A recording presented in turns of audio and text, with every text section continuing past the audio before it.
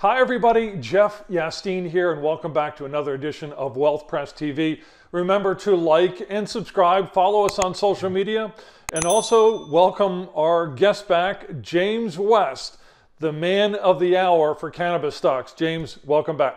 Hey, Jeff, it's always a pleasure to be here. Thanks for having me.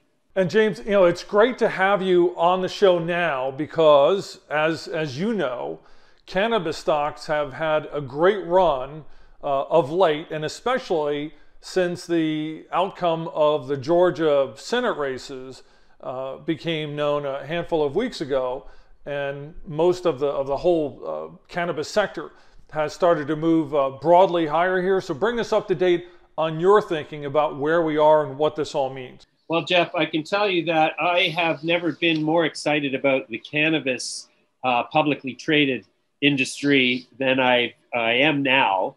And that is because if you look at the whole history of publicly traded cannabis stocks, which only got its start in 2015, in 2015, there were 5 publicly traded cannabis stocks in the entire world.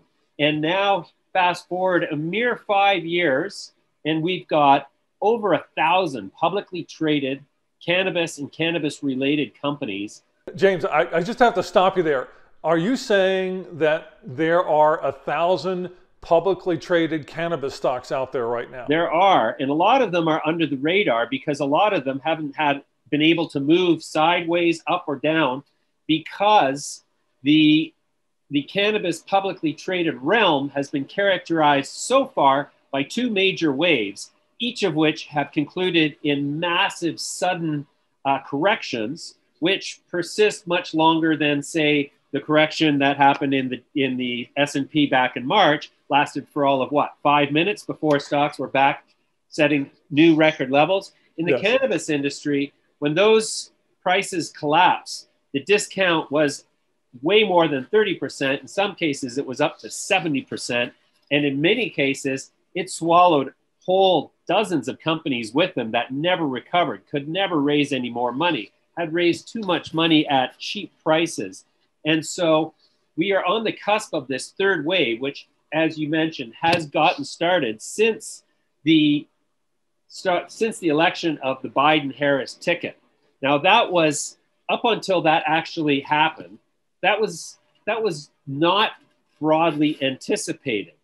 We knew that Trump was more or less indifferent to the cannabis space, though I'm sure he would have fared better in the election had he been a more vocal supporter of it. That's neither here nor there now. But there's 2 things that happened in that election that have created an unexpectedly robust sort of bull market behind the cannabis names that is just getting up ahead of steam now. First was the successful campaign by the Democratic Party, who was very vocally more cannabis oriented. But then there was the surprise sugar on top bonus of the Democrats gaining control of Congress, which was, nobody saw that coming.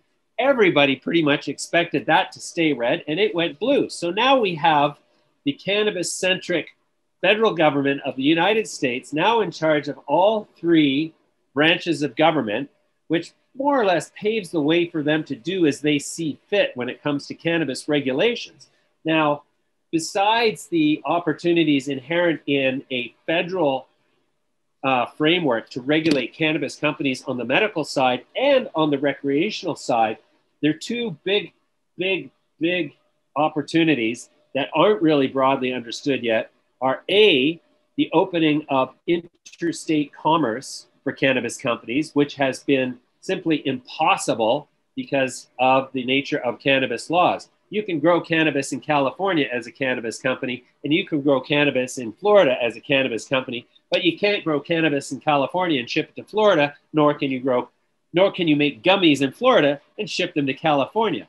So those economies of scale that are inherent in the scale deficiencies of a national sort of approach to the market. James, just to clarify here, what you're saying is that federal law regarding interstate commerce and the moving of money over state lines, which would apply to federal banking laws, all of that is essentially prohibited by existing federal legislation right now. Absolutely. So that's one of the opportunities that we'll see. I mean, it's not a given that the cannabis agenda is going to drive the legislative agenda of the Kamala Harris office at this point. However, that's one of the opportunities. But the bigger opportunity, the major opportunity that is as yet completely unheralded by any media whatsoever, be it mainstream or alternative, is the fact that if cannabis is finally recognized for its medicinal properties by the federal government of the United States and its medical regulatory body, the FDA, this now opens up the potential for widespread development and clinical trials and experimentation and access to medical cannabis for the whole biopharmaceutical industry. And not well known or well actually published is the idea that back in before cannabis became the target of a concerted industrial conspiracy to remove it from the American pharmacopoeia, cannabis was actually one of the dominant ingredients in almost all pharmaceutical ingredients, from head colds to menstrual pain to all of the things that we're just starting to re-recognize that it's actually very effective for, without any of the toxicity, side effects, or addictiveness of the chemical biotech industry, which only achieved its dominance because of the war waged against cannabis going back as far as the 50s, that just completely obliterated cannabis from the American pharmacopoeia, the global pharmacopoeia by extension. And here we are on the cusp of FDA recognition of its medical value, and that has billion-trillion-dollar implications for the future of cannabis as a medical product.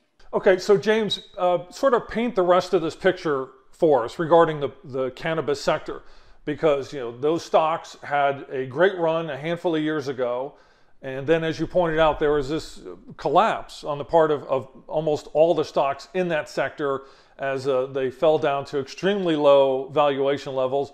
Now we've had something of an uptrend and the beginnings of a more positive backdrop for the industry. So what is going to take it to the next level, make sure this is a sustainable move, not just for the next month or two, but for 6 months, a year, 2 years, 5 years out, as a real growing industry would? Sure. Well, so in this onset of the third wave, the major weaknesses in the two waves that caused such drastic devaluations during the corrective phases is associated with the inherent weakness in the Canadian regulatory landscape.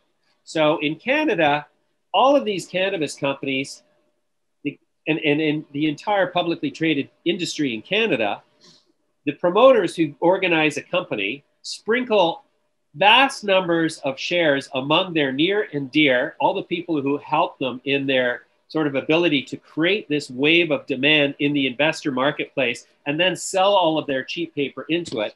That's what happens when the industry is dominated by Canadian publicly traded companies. And that is what was the main driving force behind the massive sell-offs in the whole industry across the board in both the first and second sell-off, the first one of which happened in 2017 and the second one happened in 2019. But again, what has changed is this is now an American game. It was a Canadian game, but now it's an American game. So two things that are going to make this thing more sustainable. A, the SEC is a much more fearsome regulator than is any of the Ontario provincial regulators, and we don't have a federal regulator, which only plays into the palms of the promoters who just blow out cheap paper all day long, which immediately caps the ability of these companies to rise in price. They puts a cap on their limit. People don't understand that, and people fail to grasp that the capital structure is the most important thing when you buy the stock or when you're going to sell it. And most people don't even think of that. So the American audience is better regulated on the regulatory side. You can't go out there and say you're going to be the biggest cannabis producer with the cheapest all-in cost per gram, with the highest quality weed, which is what every single Canadian cannabis company was running around telling investors. You can't do that in the United States without future legal jeopardy. Because if your investors decide that you are misleading them, then they can sue you, and the SEC will jump on that suit, and possibly the FBI, and even the U.S. Postal Service will come after you.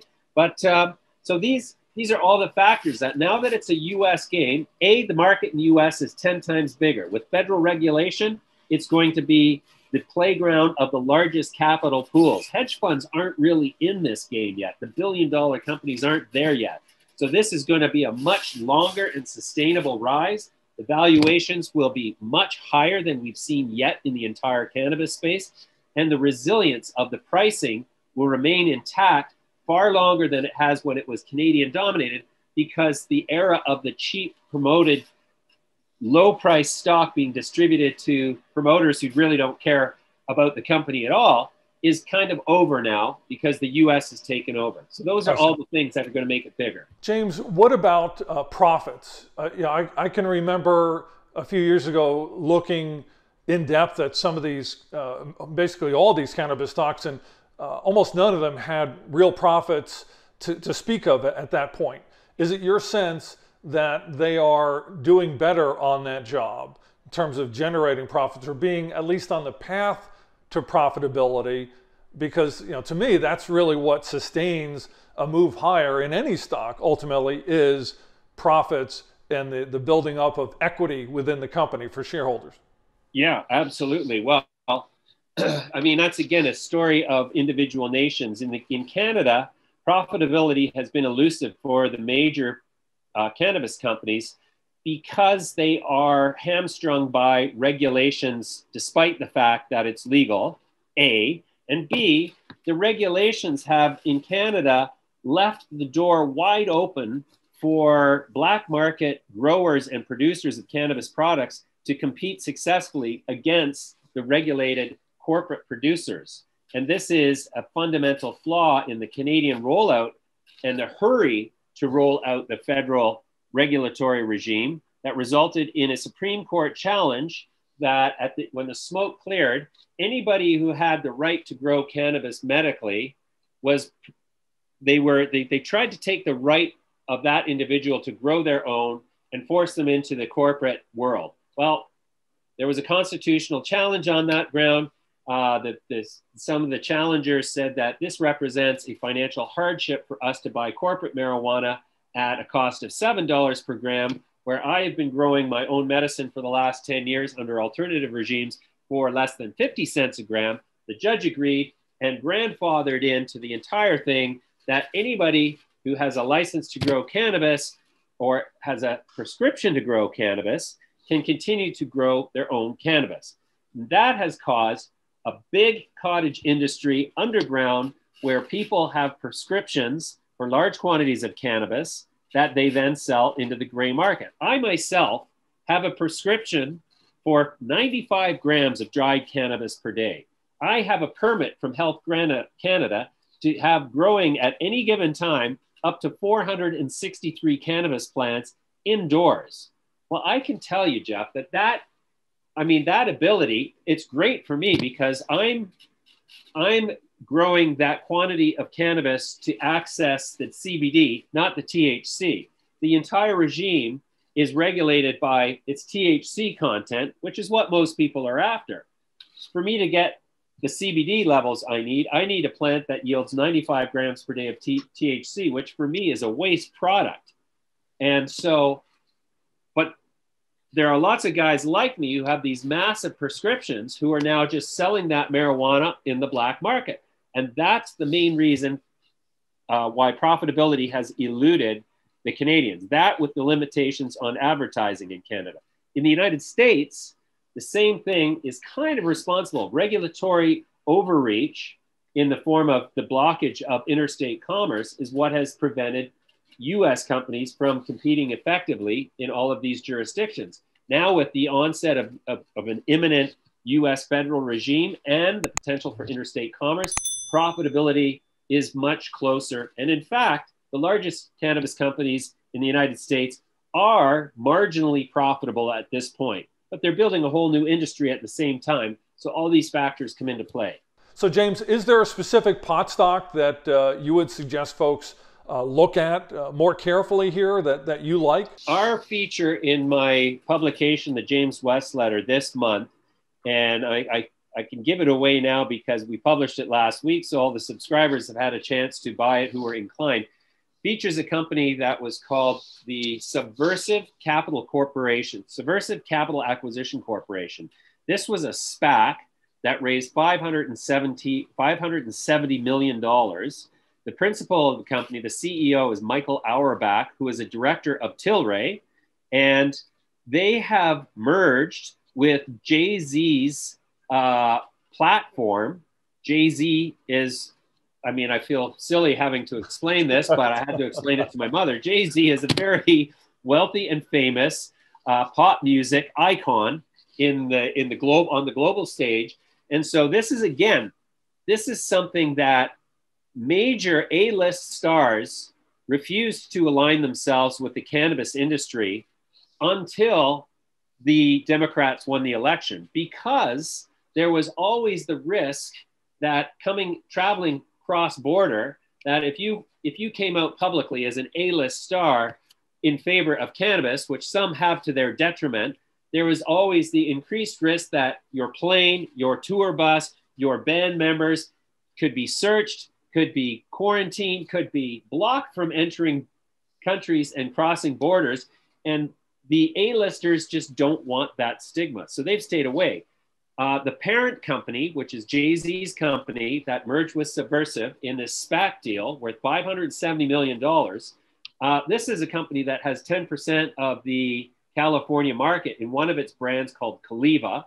They have all these different brands on this platform that are technologically driven. And so this company has all these ingredients that were not formerly available to cannabis companies. So you've got Jay-Z as the main spokesman. He's the chief brand officer of this company, the chief cannabis officer. You've got him and his entire following now looking at these products. It's merged with a $570 million SPAC. This is the largest SPAC ever in the cannabis industry. And so you've got this convergence of amazing opportunities. This stock's trading at $12.53 a share right now. It would be unheard of for a company to start trading in the cannabis space at $12 a share in the old iterations of 2017, 2019. It just wouldn't happen. This is just a sign of things to come. The biggest SPAC merging with one of the biggest artists in the hip hop space and a renowned marketer and very savvy entrepreneur. I mean, this is one of the companies that is very exemplary of what the next third wave in cannabis is going to look like. These are going to be billion-dollar companies out of the chute. They have the potential to become trillion-dollar suppliers of a broad array of cannabis products globally within the next decade. And so that's what we're looking at here, is the onset of the trillion-dollar cannabis unicorn. James, I'm wondering what your take is on the possibility of mergers and acquisitions in the cannabis sector, because late last year we saw Tilray and Afria, two of the larger companies in this sector, merge. And I've since read some analysts who follow the sector think that we could then see a lot of other companies that are also, players, major players or minor players, begin to buy or merge into each other in order to grow larger and take advantage of these bigger opportunities. And also it's a sign of a maturity phase for the cannabis industry. What's your take? There's definitely the likelihood of the merging of certain titans in the industry. Like, for example, Canopy Growth Corp, the first company that was in the cannabis industry, the one who laid the groundwork for everybody, the first one to be acquired by a New York Stock Exchange listed Fortune 100 company in the form of Constellation, Fortune 500, not Fortune 100, Constellation Brands, the makers of Corona beer, bought control of Canopy Growth Corp for $4 billion. And by all accounts, this was a disastrous acquisition because Canopy still has not been able to achieve profitability. In fact, it's experiencing write down after write down after write down. So is Canopy ripe for consolidation with something bigger? Do you think that Constellation Brands might be looking to get out of the recreational cannabis space in Canada by selling its Canopy brand? Now, Canopy does have some footprint in the United States as well. However, it's not nearly as well as established as the Canadian, or rather the US incumbents in the space like Curaleaf, Trulieve, and Green Thumb Industries, for example. James, let's talk about growth markets here in terms of where the cannabis industry can expand further globally, because I've read that Mexico is looking at the possibility of legalization or further decriminalization of cannabis, and likewise for much of Latin America, that some of this is on the table as well. And these are all parts of the world that are historically, hostile towards the regular use of cannabis. There are opportunities internationally, but Mexico is a great example. Mexico has tried to legalize cannabis twice, but every time, because of the heavy bureaucratic load and the very partisan nature of the politics in Mexico, every time they are just about to legalize it, a new government gets in and they throw out all the regulations from the past government because they're trying to sort of massage the regulations to suit their own party. This is just what's gone on here with the current Mexican administration as well.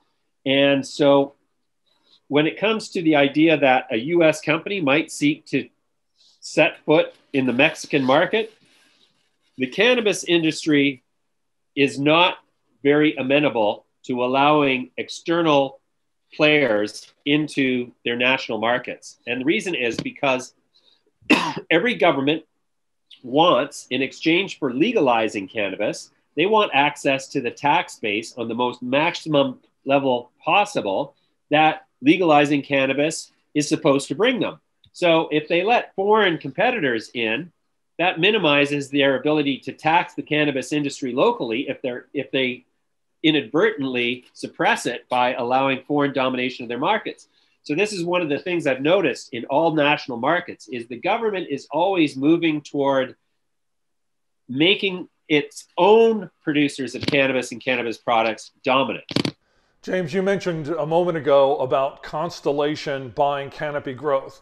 And that particular acquisition didn't work out that well, but would you expect with this more maturity and the possibility of more friendly federal legislation here, that we would then see some of the larger S&P 500 companies start buying other cannabis companies in order to participate in this new and very fast growing industry? First of all, let me just say that there is a great deal of money moving around behind the scenes that doesn't necessarily follow back to its source easily.